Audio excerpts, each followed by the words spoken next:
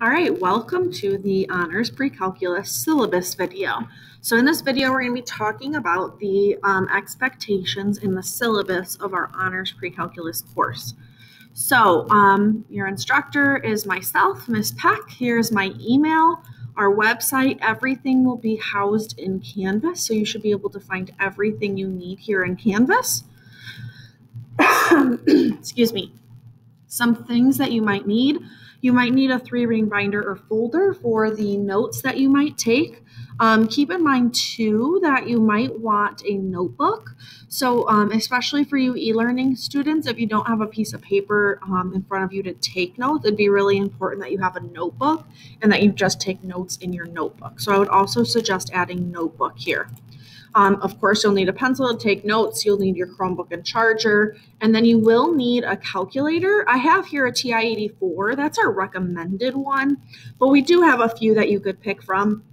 So this is some recommended calculators to give you an idea of what would be a good calculator to have.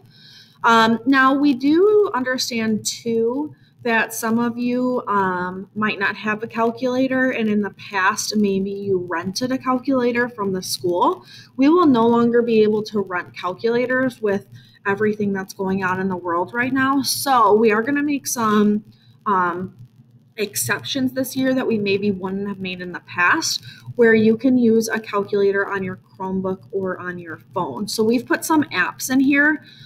This Graph N Calculator 83 is good for the iPhones and the iPads. So if you go to the App Store and type this in, you should be able to find the app there. Also, Calc 84, this is probably my favorite one if you're looking for an 84 calculator. This is an 83, so it's a little bit older style. So this one would be my favorite personally, the Calculator 84. And then also the Calculator X.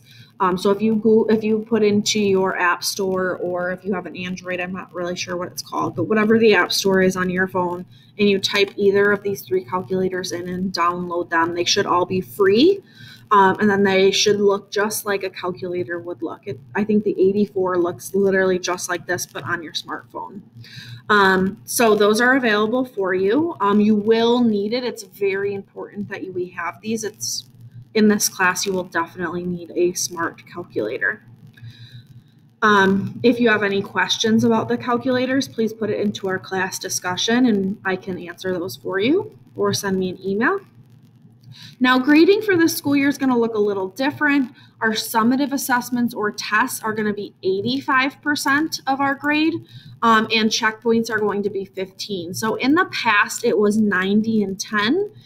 This school year, they are asking that we change it to 85 and 15. So a little bit less on our tests and a little bit more on our checkpoints. Now, checkpoints will be consistent of our mini checks, as well as our quizzes. So mini checks for the most part will be completed completely on Math Excel, and checkpoints are going to be on Canvas. All tests will also be on a Canvas quiz. Okay, here's a just grading policy if you want to look at that. Now, homework. Students will be given homework on a regular basis. It's really important that you're doing your homework. And also keep in mind that, like I talked about in that last video, you need to get 70% on your Math Excel homework for the mini check to open. So I'm not asking that you get 100% on all of your homework assignments, but I do ask that you get at least a 70%, right? So you're right there, at least a 70%, so that that mini check can open. Checkpoints. The big thing here is that checkpoints are 15% of your grade. No checkpoints will be given the opportunity for a retake. Tardies. So tardies will work the same way as they always have. However, we won't have the Raptor station this year, so I will just be issuing you a tardy in my own class. But I am very strict about my tardies. Especially this year, we have 10-minute passing periods. There is no excuse for being late to my class. If you are, you will receive a tardy. Tests, all tests will be on Canvas, and they will be 85% of your grade. In the past, there has been a non-calculator and a calculator portion for every test. I don't really know what's going to happen with that. That's an obstacle that we are going to jump when we get a little bit closer to our test day.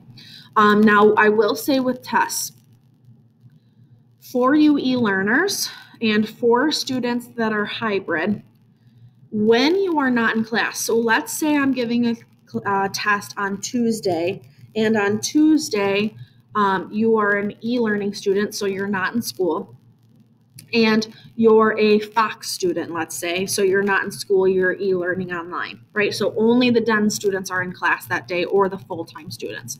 Anybody that's in the class is going to take the test on Canvas, sitting in class, typical test day. Anybody that is home, so the hybrid students that are home and the e-learners that are home, are going to Zoom into the class.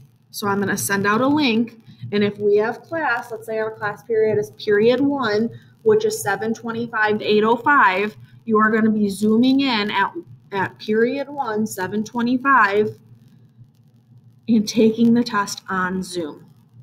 Okay, now if you have a specific requirement or a specific problem, then you can email me, but everybody should be Zooming on test day if you're not in front of me. Retakes, we will have 2 weeks to do our retakes once the test is handed back. We'll have some type of relearning or test corrections of some sort so that we can be ready for our retake. Now, remote learning expectations. So these are some remote learning when you're at home and you're not at school. So we will have our on-site days is when you're in class, and we'll have our remote days when you're not in the classroom, but you're at home. So remote learning, student expectations during remote learning. Remote learning requires a great deal of self-motivation for students to direct their own learning in a virtual environment. Regular active participation is needed for a student to be successful. Attendance in e-learning is important as attendance in a traditional classroom.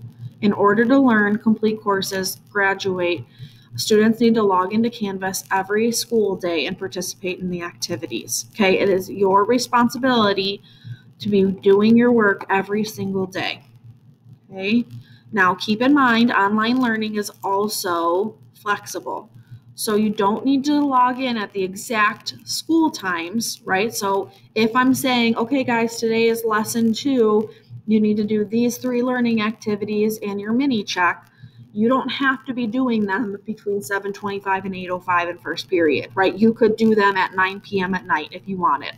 Okay, the tests, we're asking that you Zoom in on time, but for any other day, it is flexible. Okay, however, what's not flexible is saying, I'm going to do lesson 2 8 days late. Okay, lesson 2 needs to be done on the lesson 2 day. Okay, so make sure you're keeping on pace.